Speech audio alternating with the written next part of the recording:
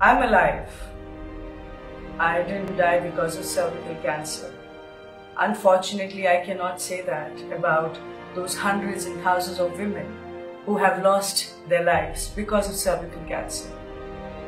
It is not because they couldn't do anything about it, because they had no idea what to do.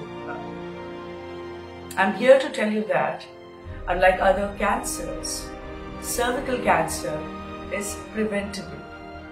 All you have to do is you have to get your tests done and you have to get HPV vaccine. We can do all this and more to make sure there is no more life lost to this disease. Please log on to www.PoonamPandeyisalive.com.